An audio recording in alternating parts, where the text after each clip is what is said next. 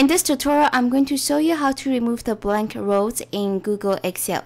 This is not a built-in feature, so you will have to install an add-on. The add-on is called Remove Blank Rows. Pretty straightforward, right? So if you don't have it installed already, what you want to do is click on Add-ons and then click on Get Add-ons. In the search bar, go ahead and type in Remove Blank. That should be sufficient. And then press Enter. You want to install the one that's called Remove Blank Rows. Once you have it installed, you can go ahead and continue this tutorial. Once you have the add-on installed, click on Add-ons, then hover over to Remove Blank Rows, which will bring out another window. Click on the Delete or Hide Blank Rows. That will bring out a little window on the right side.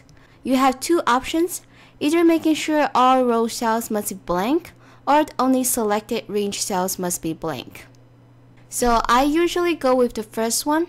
Now what you want to do is make your selection. You can either create a selection or you can just click on the link that says click here for entire sheet. So go ahead and click on that. And then what I'm going to do is I'm going to delete those rows. I don't need them anymore, so I'm going to go ahead and click on delete.